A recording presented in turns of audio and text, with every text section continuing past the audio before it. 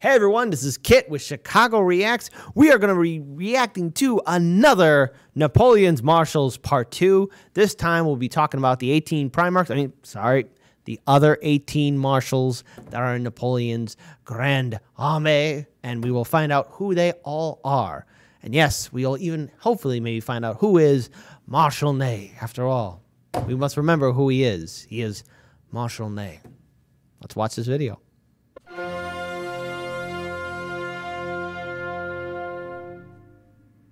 Terror belli, decus pacis. Decus pacis. Terror in war, ornament in peace. The words inscribed on every French marshal's baton. And again, just a reminder for everyone, you know, talking out of turn, you get the baton. Looking at my shoes, you get the baton. Screwing around, you get the baton. Using a baton in the baton parade, listen, you better believe that that's a baton. All right? So there you go. In France, the title of Marshal or Maréchal goes back at least to the 13th century. It represents the highest possible position of military authority. Authority symbolized by a marshal's baton. The title was abolished during the French Revolution as incompatible with the egalitarian spirit of the age. But in 1804, Napoleon founded a new empire and restored the ancient rank. This is Epic History TV's guide to Napoleon's Marshals. All 26 have been ranked according to our own evaluation of their achievements as marshals, with expert guidance from retired Lieutenant Colonel Remy Porte, former chief historian of the French army. So far, we've met Marshals Perignon, Brune, Serrurier, Kellerman, Grouchy, Moncey, Poniatowski, and Jourdan. Before we begin, a big thanks to our video sponsor, Displate. For those who don't know, Displate make exceptional metal posters that allow you to decorate your home with unique collectible artwork that reflects your interests and passions. As you can see, Displates are shipped in secure and elegant packaging and can be put up in just 20 seconds using a sticker and magnet system, so no need for drilling or hooks. Whoa! They're easy to swap around. This is cool. And lightweight. What? Printing is extremely high quality, and there's also a range of framing options. You can shop for exclusive Epic History TV artwork using the link in our video description, with designs inspired by our Napoleon and Alexander the Great series. All right. We've also shared some favorites on the themes of military aviation, vintage posters, medieval history, and more. And every purchase helps to support this channel. Other Displate partners include Star Wars, Marvel, and DC Comics, and the great history role-playing game Kingdom Come: Deliverance. So you're sure to find art that reflects your passions and personality. What's more, Displate is an environmentally conscious company, which recently passed a milestone of helping to plant 10 million trees. Good! Until the 10th of October, you can use the link in our video description to get 27% off when you buy 1 or 2 Displates. And a huge 37% off when you buy 3 or more. Thanks again to Displate for sponsoring this video. Okay, hold on. See, now, I'm so used to seeing, like, stuff for NordVPN or some, you know, video game on a cell phone or, you know, Curiosity. That was actually awesome. That was awesome. And if you have anything from Displate, type in the comment section below. That is awesome. I would like to have something like that in my house. That is really, really cool. I am pleasantly surprised. And yes, that was a commercial, but that was awesome. That was awesome. Okay, I'm going to have to check them out after this video. That's right. Sometimes I'm allowed outside the studio.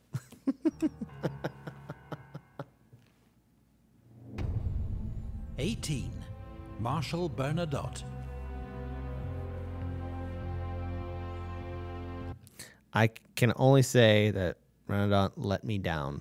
I can accuse him of ingratitude, but not of treason. What'd you do, buddy? What'd you do? Bernadotte enlisted in the French Royal Army aged 17 and proved a model soldier, rising to become the senior non-commissioned officer in his regiment in just 10 years. The French Revolution and active service opened the door to rapid promotion. He was made an officer, and thanks to exemplary leadership and courage, rose in rank from captain to general of division in a single year. Not even Napoleon rose through the ranks as quickly. He particularly distinguished himself at Fleurus, leading an attack that helped secure Jourdan's famous victory. As a professional soldier and ex-sergeant major, Bernadotte insisted on the highest standards of discipline and conduct from his men.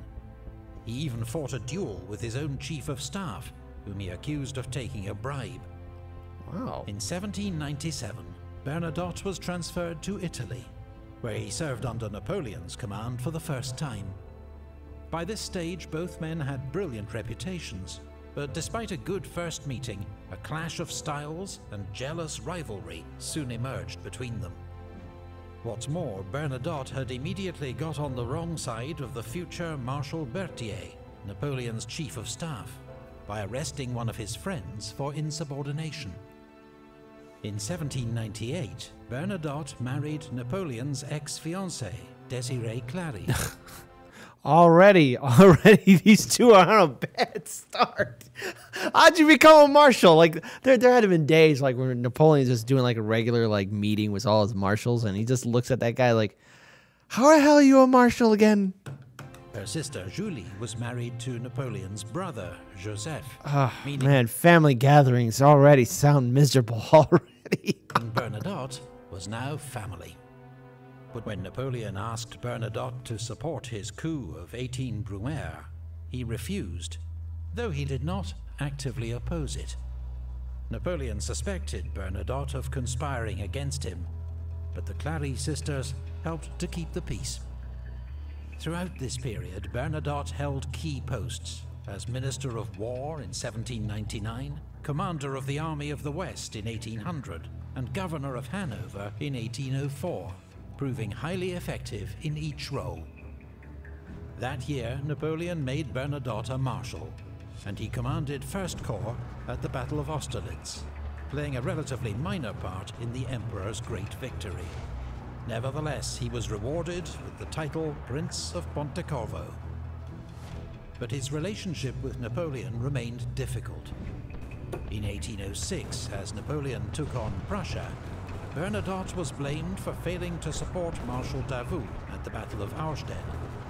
Again, you know, all this stuff that we're seeing here, it's just it's incredible seeing the focus on these marshals, or at least these are like short, you know, versions for all these characters. But wow, and was nearly court-martialed.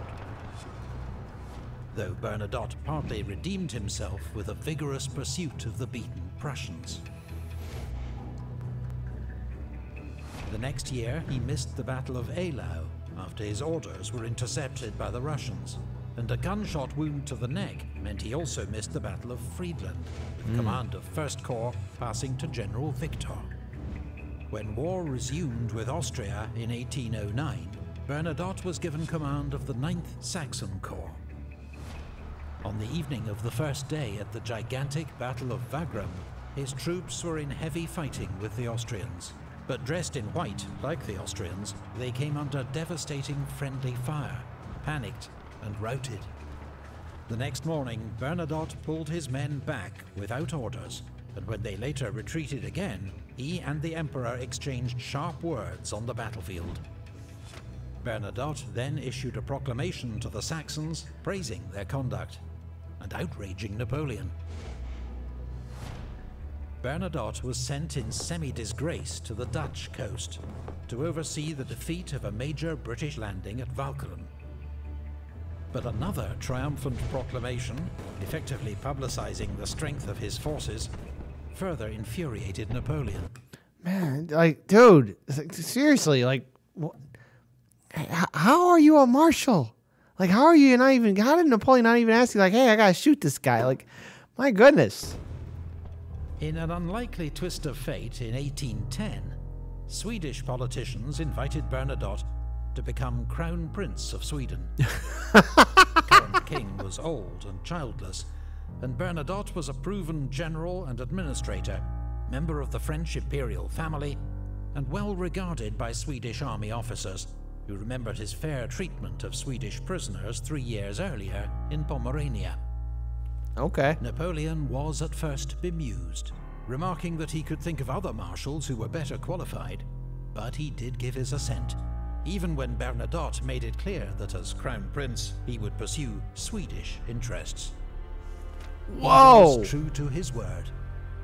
3 years later, with Napoleon on the ropes after his disastrous invasion of Russia, Crown Prince Bernadotte brought Sweden into the Sixth Coalition and declared war on France. With his insider knowledge, he helped the Allies to devise the Trachenberg Plan, a strategy for defeating Napoleon in Germany by avoiding battle with Napoleon himself and targeting only his marshals. Wow. In September, so he was a rat bastard. Yeah, you make me king, I'm going to only focus on Swedish interests. Like Napoleon, like your first mistake, again, you know, you let that guy get too close to you.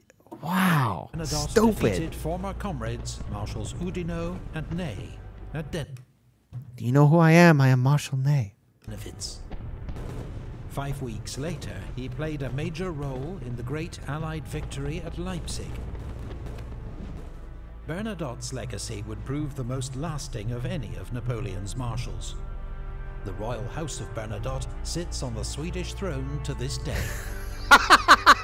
Bernadotte was labelled a traitor by Napoleon's supporters, though not. I'm sorry.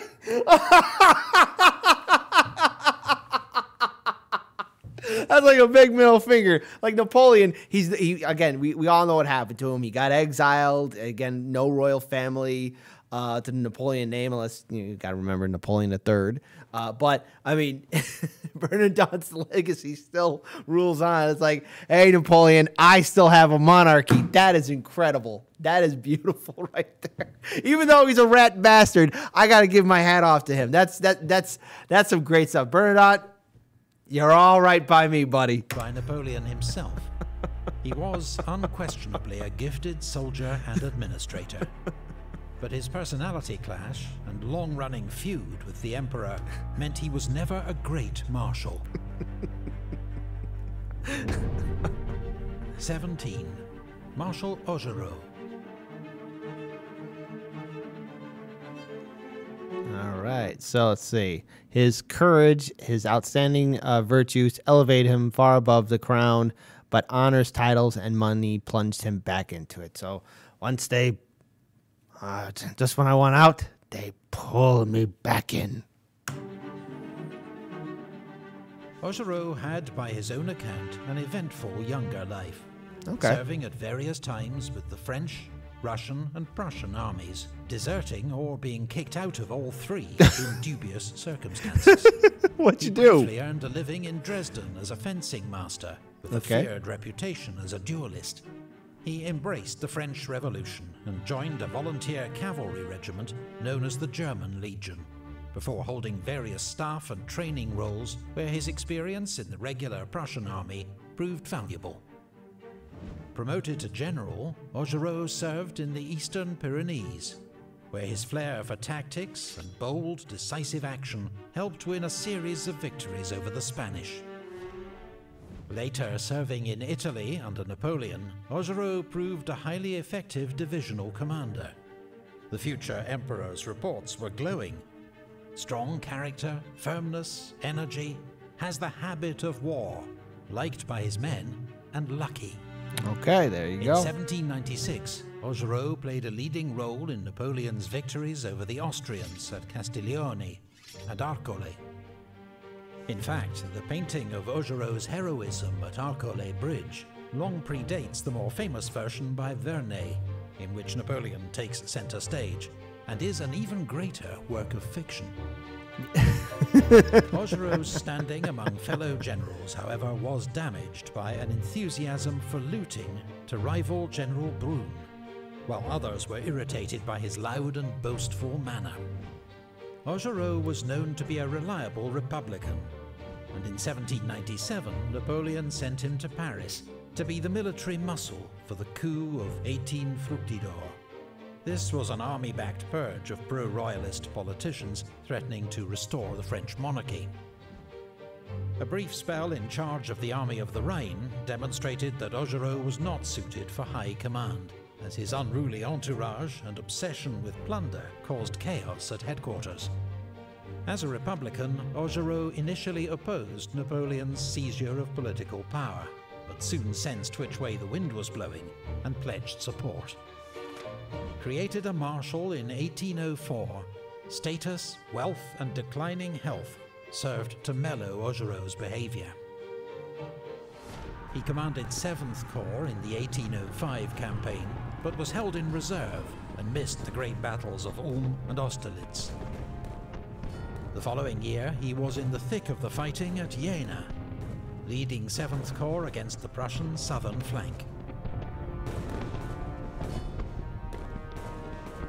At Eylau in 1807, Augereau was so ill he had to be strapped to his horse, but led 7th Corps into battle in terrible winter conditions.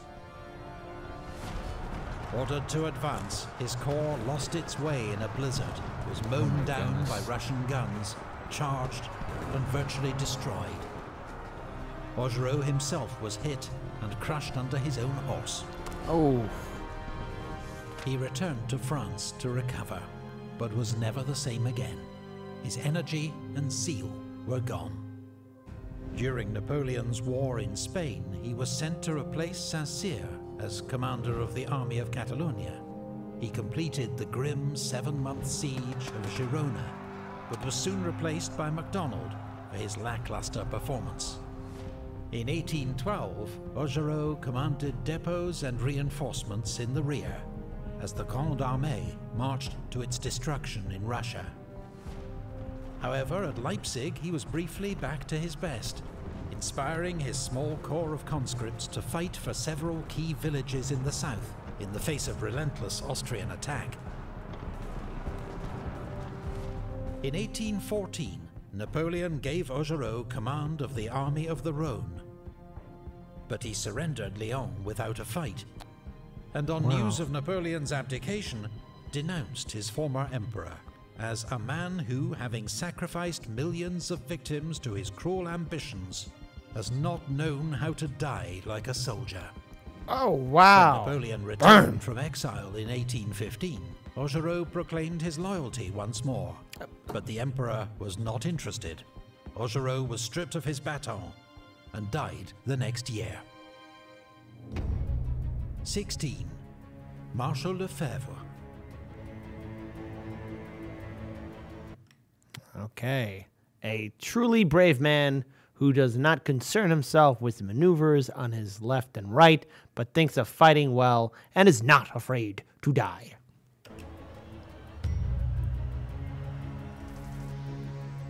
François Lefebvre was a sergeant with 16 years' service in the elite Garde Française when the French Revolution broke out.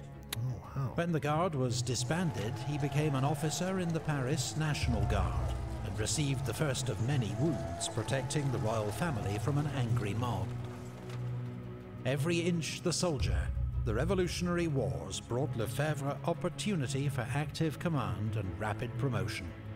In just 2 years, he rose from captain to general, establishing a reputation as a formidable divisional commander, a good tactician, brave, energetic, and attentive to the needs of his men. His chief of staff, the future Marshal Soult, acknowledged that he learned much from Lefebvre's example. In 1799, Lefebvre commanded the Paris military district, not much impressed by politicians. When Napoleon asked him to support a coup, he was all for it, declaring, "Yes, let's throw the lawyers into the river."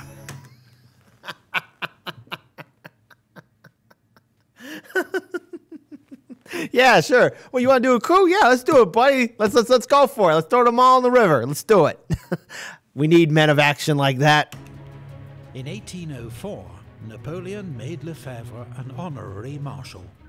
Honorary, because Napoleon assumed Lefebvre would prefer a quiet life in the Senate after a decade's active service with the scars to prove it. But he'd underestimated Lefebvre, who pleaded for a frontline role. I was like, yo, man, what do you mean I hang out with the Senate? Didn't we throw all these bastards into the river?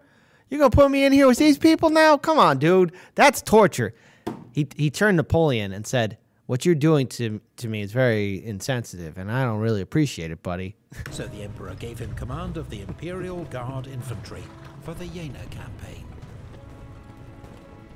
The next year, Lefebvre commanded the siege of Danzig, inspiring the troops of 10th Corps by leading one counterattack in person. After the successful conclusion of the siege, Napoleon awarded Lefebvre the title Duke of Danzig. Lefebvre's record as a corps commander was mixed. In Spain, he exasperated Napoleon by twice ignoring orders. But in 1809, when Archduke Charles of Austria launched a sudden attack on Bavaria, Lefebvre's Bavarian 7th Corps was crucial in slowing the enemy advance, until Napoleon arrived to take charge.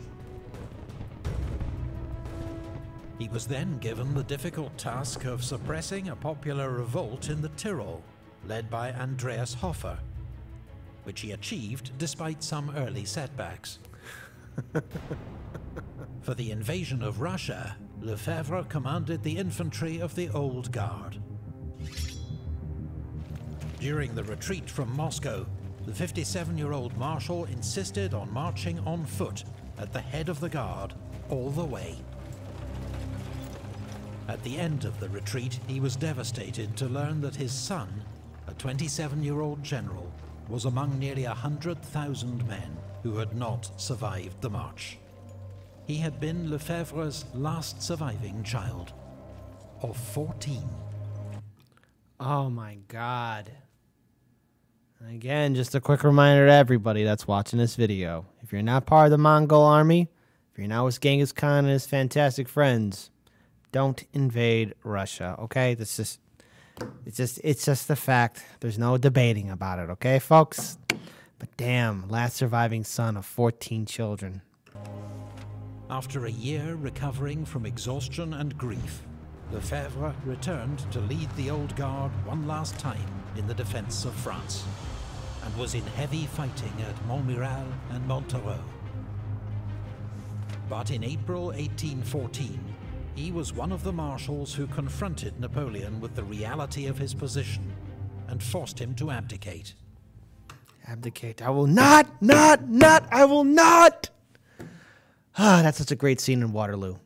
Yes, I will keep on quoting Waterloo. It's a good movie. It's a good movie, at least in my opinion. So there you go. Lefebvre and his wife, an ex-washerwoman turned duchess, were famous for their lack of airs and graces, for honest, blunt speech, and for always helping out old comrades. When a friend commented on Lefebvre's wealth and titles, the Marshal invited him into the courtyard. "I'll have 10 shots at you with a musket at 30 paces, he told him. "If I miss, the whole estate is yours." When the friend declined, Lefebvre added, "I had 1,000 bullets fired at me from closer before I got all this." Lefebvre was too exhausted to take an active role in the Waterloo campaign, though he accepted a role as a senator under Napoleon, which led to a brief period in disgrace when the Bourbons returned. His rank and honors were restored to him a year before his death in 1820. So a man who started off with nothing and built himself up. Respectable. And the fact that he said, "Hey, listen, we'll have a shootout and the whole estate is yours." Like, dude, I was just saying, you got a nice house, you got a nice couch, you know, everything looks nice in here. I'm just saying it looks nice. I don't want to shoot you for it. No, we're gonna shoot. Like, come on, let's shoot it out. Like, no, I don't want to, man. Come on. I'm just saying, like, look, let's just sit down. I was just observing your couch, man. You don't have to shoot me. 15. Marshal Mortier.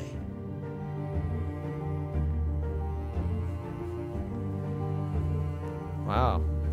Edouard Mortier was from a prosperous middle-class background in northern France. When the French Revolution began in 1789, he volunteered for the National Guard, a new middle-class militia charged with preserving order and defending against counter-revolution. When war broke out with France's neighbours, Mortier's unit was sent to the front. Standing 6'4", Mortier was conspicuous for his height and bravery, being wounded twice and winning praise from his commander, the future Marshal Lefebvre. In 1799, Mortier fought under General Massena's command at the Second Battle at Zurich, helping to defeat the Russians and winning promotion to the rank of General of Division. Mortier then spent 3 years commanding the Paris military district. His efficiency impressed the new First Consul, Napoleon Bonaparte, who chose him for an important mission in 1803, the occupation of Hanover, a German state belonging to the Hanoverian kings of Britain, with whom France was, once more, at war. Mortier carried out this assignment with tact and diplomacy, ensuring the occupation was unopposed. This delighted Napoleon, who rewarded him a year later with the rank of Marshal. Following Napoleon's victory over the Austrians at Ulm in 1805, Mortier and his new 8th Corps led the pursuit of the retreating Russians, but became encircled by a much larger force at Dürrenstein. Mortier fought his way out of the trap with a nighttime bayonet charge, a remarkable escape, but his corps suffered heavy losses.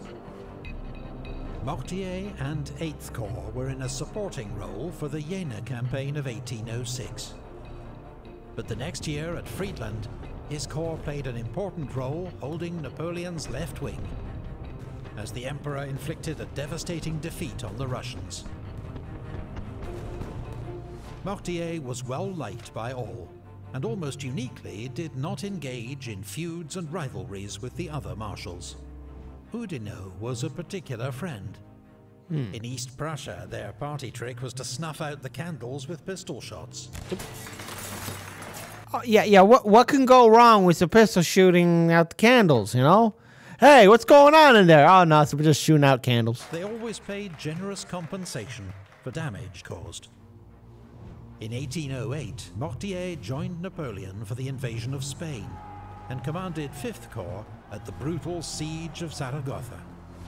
He then helped win a series of victories over Spanish forces, including the crushing victory at Ocaña, operating alongside another friend, Marshal Soult. Mortier was recalled to France to organize and train the Young Guard, a new junior unit of the Imperial Guard, made up of the best conscripts from each year's intake. Really? Mortier led the Young Guard in Russia in 1812, but was powerless to prevent the Corps' destruction on that campaign. First through exhaustion and disease on the march to Moscow, then on the retreat, where his surviving troops were effectively sacrificed to hold open the road at Krasny and allow the army's escape.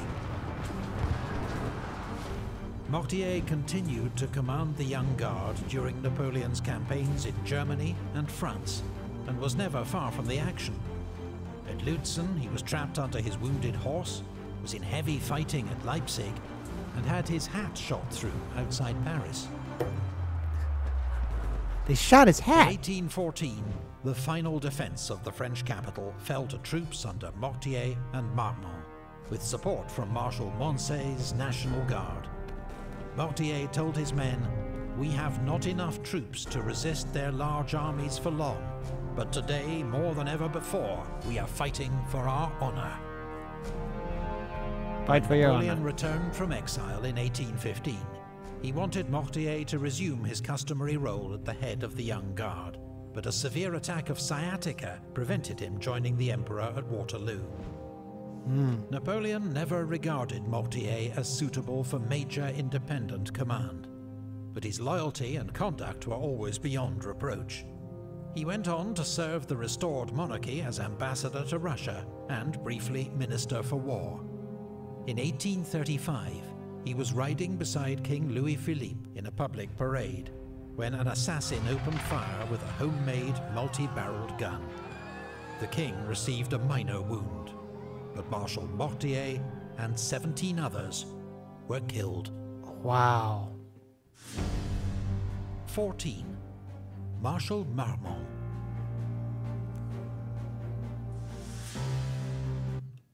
Wow, I was betrayed by Marmont, whom I could call my own son. My child, my creation. Vanity was his undoing. All right, well, what'd you screw up on, buddy? What'd you do? What'd you do?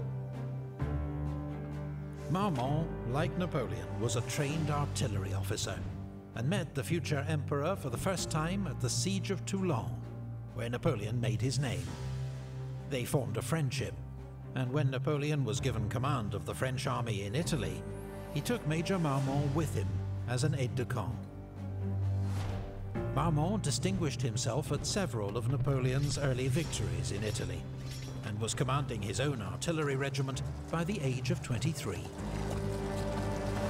As part of Napoleon's inner circle, Marmont accompanied him on his expedition to Egypt in 1798, fighting in the battles of Alexandria and the Pyramids. Naturally, he backed Napoleon's coup of 18 Brumaire, as Napoleon overthrew the Directory and made himself first consul of France. 6 months later, Napoleon led an army over the Alps into Italy. It was his artillery commander, General Marmont, who figured out how to get the cannon through the mountain passes using man-hauled sledges. At the ensuing Battle of Marengo, Marmont's skilled handling of the artillery helped Napoleon to win a decisive victory over the Second Coalition. 2 years later, Marmont was made Inspector General of Artillery, working with Napoleon to implement reforms that improved firepower, mobility, and supply. Marmont was bitterly disappointed not to be among the first marshals created in 1804, but he was still only 29, and Napoleon assured him that time was on his side. He was further frustrated in 1805, when his corps was sent to guard the army's strategic southern flank, and so missed the great victory at Austerlitz. The spoils of that war included Dalmatia, which Marmont was sent to govern in 1806. Though he lived in extravagant luxury, his reforms and infrastructure projects were so effective that even the Emperor of Austria later admitted, "It's a great pity that Marmont was not in Dalmatia 2 or 3 years longer." Wow. When war broke out with Austria again in 1809, Marmont marched north with 11th Corps to join Napoleon near Vienna. But at the Great Battle of Wagram, his troops remained in reserve, while the other corps were engaged in ferocious fighting. At last, an opportunity to prove himself came, as Napoleon ordered him to pursue the retreating Austrians. But reckless over-enthusiasm nearly led to disaster at Znaim. A week later, Napoleon created 3 new marshals: MacDonald, Oudinot, and Marmont. MacDonald for France, it was said, Oudinot for the army, Marmont for friendship. Aww, Napoleon then rather undermined the moment by telling Marmont, "Between ourselves, you've not yet done enough to justify my choice." What? Look, dude, I'm just giving this to you because it's overdue. But, dude, you're not putting enough hours in the work, man. You got to do some work. His big chance came in 1811, when he was sent to Spain to replace Marshal Massena. But after a promising start, and some bold maneuvering against the British on the Douro River, he stumbled into disaster at Salamanca. Salamanca. Marmont himself was an early casualty. And we saw this in one of our earlier videos, so I guess Marmont, we're about to find out the aftermath of what happened to Marmont after that glorious battle by Wellington, who, as we all know, fights sitting on his ass.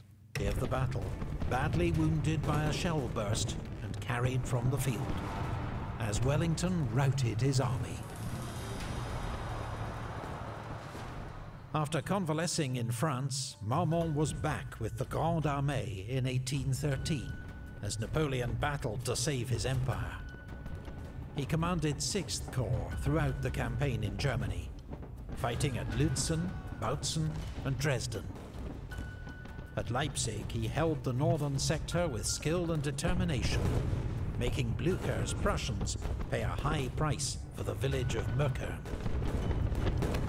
Marmont played an important role in Napoleon's 1814 defense of France, shadowing Blücher's movements along the Marne River and guarding the road to Paris.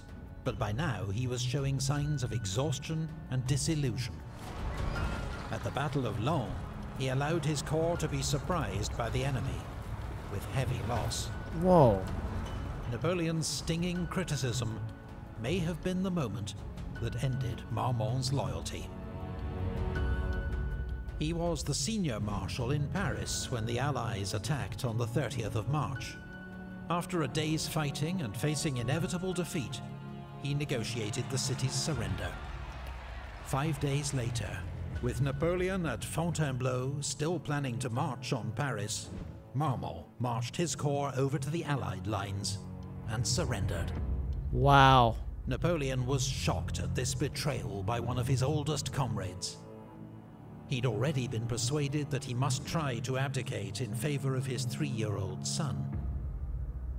Now he accepted that he must abdicate without condition. There's a fantastic scene in the beginning of the movie of Waterloo. I know I'm spoiling it all for you, but go see it for yourselves. I mean, look, anyways, we all know how Waterloo ended up, but the opening scene, you know, as Napoleon is telling his marshals and all of his advisors, I'm not abdicating. There's a scene where, you know, it's whispered in his ear that Marmont surrendered his entire corps, and Napoleon's like, all of his men?